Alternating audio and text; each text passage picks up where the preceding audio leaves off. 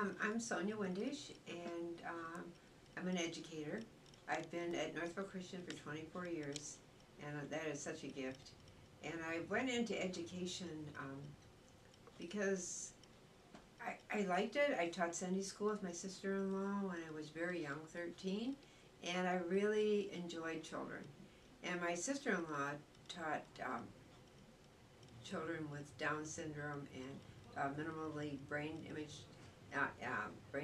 damaged children, and I really enjoyed them because they were unique and they were um, loving. And so I really wanted to go into something challenging, and that's where I started. And I did that for 2 years, and then went to Grosse Pointe and did a year there. Um, and then we got married. I was married, and I moved to the Plymouth area because of business. We had a side business, and in that school system, I taught at many schools, and eventually had the opportunity to develop some programs, a primary preventative first grade, and also the reading program. I helped establish the remedial reading program. And so then my husband passed when I was in my 50s. I took time off from 31 to 56 to raise, be with my family and my mother, and had challenges. She was blind, and spend time with her, and they moved in with us. So my plate was full. But then when my husband passed when I was 56, a natural thing was to go back to something I loved, and that was education. And so I had the opportunity to interview here, and was part of the learning lab, resource room then, and did that for 7 years.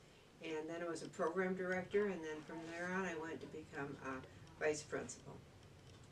And I enjoy children because everyone's so unique, and I like to meet the unique needs of all the children, and to be there for them, because as a youngster I was a HIMOC child, and there were certain people like Mr. Bay that really nurtured me and understood me. They considered me an opportunity he considered me an opportunity rather than a challenge.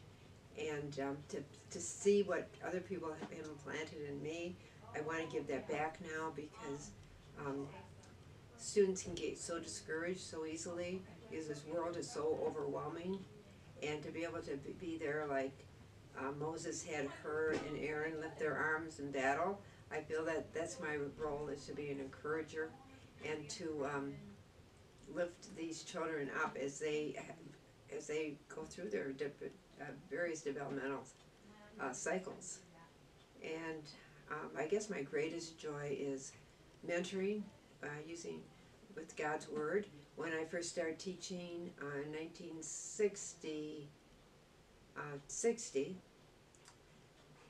I had the opportunity to talk about Jesus.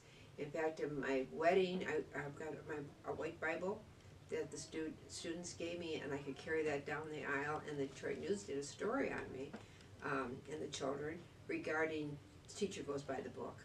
By 1967, that wasn't the case. Prayer had been taken out of the classroom in 62, but by 67, the parents, several of the parents stood up and said they did not want prayer in the classroom. I prayed before lunch. I had to quit that. And using character building, I couldn't mention Jesus Christ or the Creator or any of that by the time it was in when we were in the late 1960s. So to come back to a school where Jesus Christ is the head of the school, that the Holy Spirit, that we are led by the Holy Spirit, to be able to speak about the Holy Spirit and speak about the students being a divine creation of God and a treasure, is such a gift. Because if we don't know whose we are, how can we know who we are? And every age has a different approach to lead them to a complete surrender to Christ, and to be part of that process, to plant the seeds and not expect any outcome other than the Lord's leading. And this year I will be retiring because of God's leading. He's spoke to me and said, finish strong, but don't stay too long. And so I will be spending time with family and investing in them. I have a 14-year-old grandson, and we're very close, and I hope to spend more time mentoring him, but also spend time listening to him and enjoying him and attending his theater productions that he's into.